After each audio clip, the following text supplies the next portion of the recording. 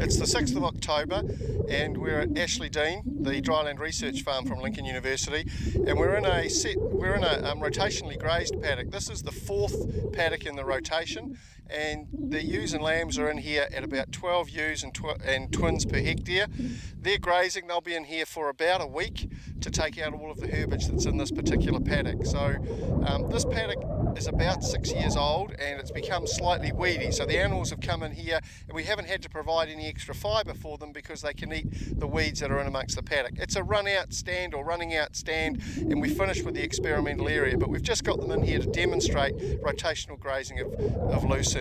The lucerne at this stage is all high quality. It's about 20 centimetres tall. There's no sign of flowering, so it's going to be all consumed by the ewes and lambs in this paddock before they move on to the next paddock in the rotation.